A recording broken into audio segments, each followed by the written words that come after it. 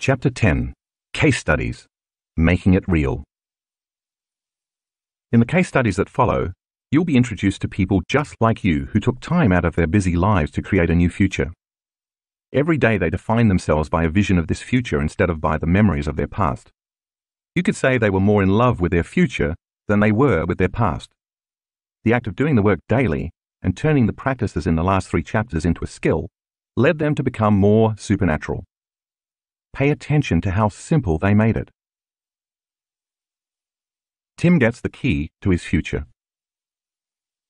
At an advanced workshop in Seattle, which typically coincides with Halloween, we ask our students to dress up as their future selves on the first night. Tim dressed up as a supernatural Swami. He'd always wanted to be a Swami, subscribed to the lifestyle, and at a young age had left his hometown in Connecticut to study in an ashram. At the start of the event, participants also received a gift from our company, a key to symbolize unlocking the potential of each participant's future self. Tim had attended several advanced level workshops in the past.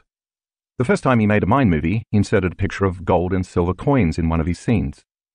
For years, he had been trying to surrender the emotion of fear, but at a certain point he realized that behind the fear was unworthiness. So for Tim, the coins were a symbol of worthiness. Everybody wants wealth, he told me, but because I was on the spiritual path into yoga and everything else that goes with it, I had the mentality that I had to be poor and embrace poverty to truly walk the talk. So instead of the gold and silver coins merely representing wealth, they represented being worthy to receive. For Tim's Seattle mind movie, he added more images to evolve his vision. As another symbol for worthiness, Tim used a Chinese character that meant wealth, but because he never desired money, below the symbol he placed the word affluence. He preferred affluence because when he looked up the word's definition, he found that its Latin root meant to flow toward. Wouldn't it be great, he thought, if everything I wanted flowed toward me? Although Tim is very analytical, after continuously watching his mind movie in tandem with the kaleidoscope, he found he could quickly bypass the analytical mind and get into the subconscious mind, the operating system to program his future. During the workshop, when it came time to dimensionalize a scene in his mind movie, he had a profound experience. He started to feel joy and then a wildly enthusiastic love for life, almost like a burning sensation in his heart. He said he felt as if he could set the world on fire.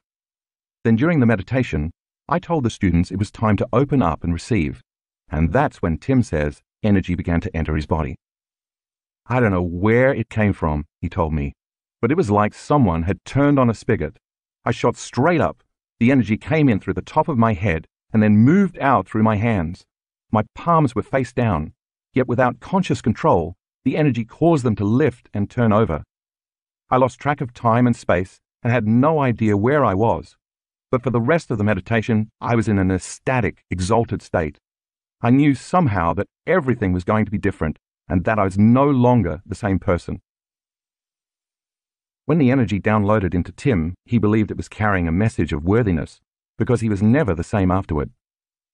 I'm convinced that the new information that came into my body rewrote my DNA, erasing the old self, because that part of my personality is now gone, he says. When Tim got home to Phoenix, where he owned and operated a futon shop, he returned to business as usual on Monday morning. On Thursday, a woman who had purchased a futon from him several years earlier came into his shop. Since the day she purchased the futon, they had formed a friendship, and every few weeks she would stop by to chat. She was now retired and came into the shop to tell Tim she had just finished making out her will. She wanted Tim to be her executor. Tim felt honored, and he thanked her. "Here it is," she said, placing it on the counter along with a key. "Read it."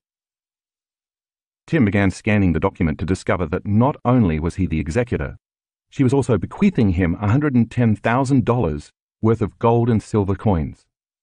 The key she placed on the counter was the key to her safe deposit box, where she kept the coins, which of course matched the picture in Tim's mind movie. In an instant, Tim remembered the similar key to his future he had received at the advanced workshop in Seattle. Now that's being worth it. Sarah can't touch the ground. On Labor Day 2016, Sarah severely injured her back attempting to prevent a 5-ton boat from crashing into a dock. For 7 weeks, she was in agony, and she endured physical therapy, took a cocktail of medications, and made countless visits to the chiropractor. After nothing else helped, her doctors scheduled Sarah for surgery, but first she decided to attend an advanced workshop in Cancun. Because of how much pain Sarah was in, her son suggested she bring a wheelchair. She decided not to, and when she arrived at the hotel, she collapsed on the floor in pain. Later, when she got into the pool on a float, she had severe spasms when she attempted to get out. Sarah was not new to my work, so she came to Cancun with her meditation cushion and her mind movie. In her mind movie, she was healthy, strong, and able to run again. She could play basketball with her son and lacrosse with her daughter. Every time Sarah saw herself in the scene performing aerial yoga, she embraced the joy she knew she would feel if she could actually do it, and when she heard the song from her mind movie, her energy rose. During the first few days, when she was tightening her core muscles and drawing energy up her spine with the breathing technique, she felt her sciatic nerve pulsating. It was as if a warm electric current was traveling up the nerve. At the same time, she had the intention that the energy was a healing light ascending her spinal column. On the third day, she started her morning by searching the internet until she found an image of a woman doing aerial yoga. She carried that image in her mind all day. That afternoon, our students were working with the kaleidoscope in their mind movies. After they unfolded into the quantum field, I then asked them to dimensionalize a scene from their mind movie. When the meditation was finished, I instructed them to lie down on the floor. But as Sarah told me later, she couldn't find the floor. She kept reaching lower and lower, searching for it, but it was no longer there. The next thing she knew, she was in another dimension, having a full-on, IMAX-like sensory experience, but without her senses. She was living a future scene of her mind movie. Enough circuits in her brain had turned on to make her internal experience as real as any external experience she had ever had. She was not visualizing this scene, she was in it, living it. I realized I was in another reality, a different time and space. I was in my future, she explained, and I was actually performing aerial yoga. I was hanging upside down, and the floor wasn't there. I kept reaching for it, but I was just swinging upside down from this beautiful red silk scarf. I felt freedom from my pain. I was swinging freely in space. Eventually she did lie down, with tears of joy flowing down her cheeks. When she came out of that meditation, all of her pain was gone. I knew I was healed, she said. I was in awe of the power of my mind, and I felt tremendous gratitude.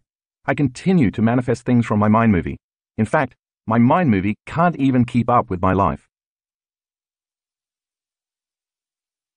Terry walks into a new future. In September 2016, while practicing her walking meditation along Australia's beautiful Sunshine Coast, Terry had a profound experience. Toward the end of her meditation, when she stopped for the final part, she was feeling connected, uplifted, and expansive. As she followed my instructions, she opened herself up to the field with the intention of being worthy of her future life. With no warning, she felt an electric charge enter her body through the crown of her head, where it continued to flow down into her heart.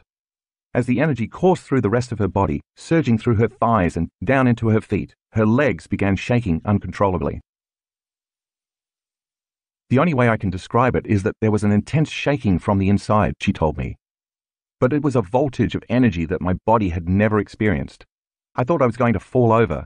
It was at that point I lost all conscious control over my lower body. She burst into uncontrollable tears, and with that release, her mind and body also began to let go. Time appeared to stand still. Terry understood that her body was surrendering a lifetime of past unresolved emotions. As the surge of electricity continued to move through her, she felt huge amounts of dense, dark matter falling away from her body. I believe this matter was trauma, not only from my lifetime, but also past lifetimes, she remembered. It included the trauma of my father nearly dying from a suicide attempt when I was 8, which has cast a shadow over my life by preventing me from allowing myself to receive unconditional love. She felt all her limiting beliefs, many of which she had acquired through deep emotional conditioning and the unconscious beliefs of others, simply dissolve. Everything that was not in alignment with who I really am just fell away, Terry said. I experienced true liberation, something my soul has been yearning for a very long time. I knew in that moment that my soul had guided me to that very beach, at that very moment, with all these people to do this important work. She fell to her knees, an overwhelming amount of love flowing through her. Kneeling in the sand, humbled by this power, she saw that every choice she had made up to that point was necessary for her to arrive at this poignant moment. In that instant, she observed who she had been for the last year, consistently choosing to do the meditations every day, all the while falling in love with herself. She knew that her future self in that moment was calling her past self to have this experience of profound love. When Terry came back to the three-dimensional reality of her senses, she felt an overwhelming sense of peace and oneness with everything around her. She reported a deep reconnection to her physical, mental, emotional, and spiritual self, and said she felt more like herself than she had in a very long time. This experience reminded me that I am, as we all are, an aspect of divine energy, she said, and that I am worthy of receiving it.